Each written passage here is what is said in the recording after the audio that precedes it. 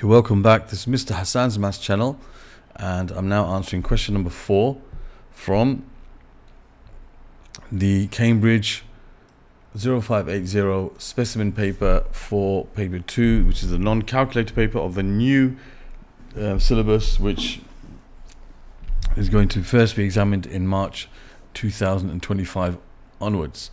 Now, this question here is about angles, basic angle facts, angles and triangles, and the only difference between the type of question you see here and the question you had in the old syllabus is the calculations, of course, must be done without using a calculator.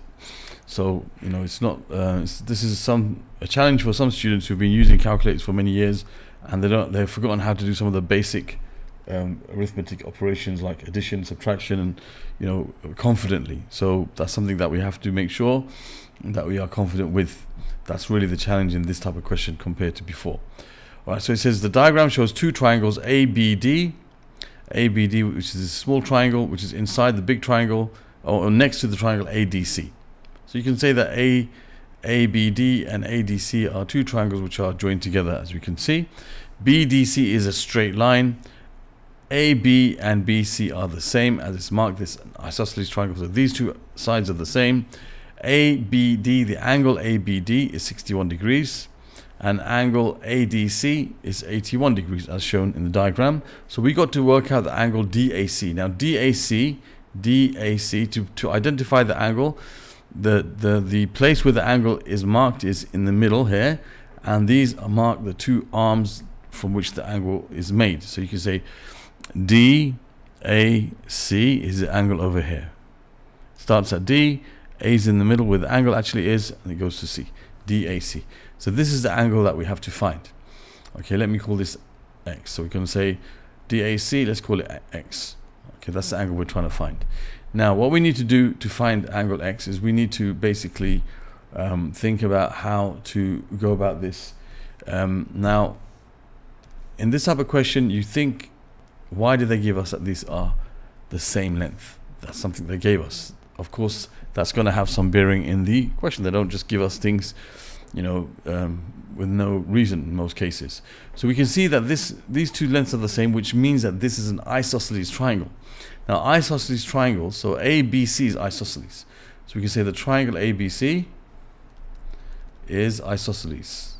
If I spell it right, I'm not sure how to spell it. Isosceles.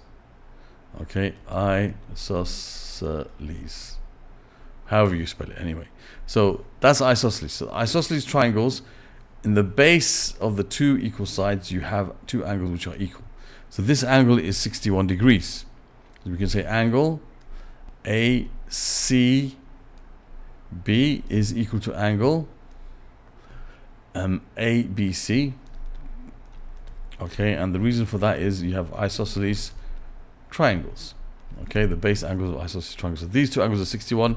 Once we've worked that out, it's very easy for us now. We can consider triangle ADC. So if you look at triangle ADC, okay, there's only one angle we don't know, which is this. We know these two. So we can say that if we consider this triangle, therefore we can say triangle DAC is, what am I doing there? Angle DAC, which is what we're trying to find, we call it X, is equal to 180 minus the sum of 61 plus 81. These two angles added together, subtracted from 180 gives you this, because angles in a triangle, we know they add up to 180. So that's going to give you 180 minus, now this is where the challenge would be for some students. They don't know how to add things together and subtract them like this. So this is like 180 minus, and if you want to make it a bit easier for yourself, you can say this is 180 minus 140 plus 2. Okay, so it's like 180 minus 140 and then take away 2. If you want to think about it like that, you have 180 minus 140 and minus 2. That's going to give you 180 minus 40 is going to be 40. 40 minus 2 is 38 degrees.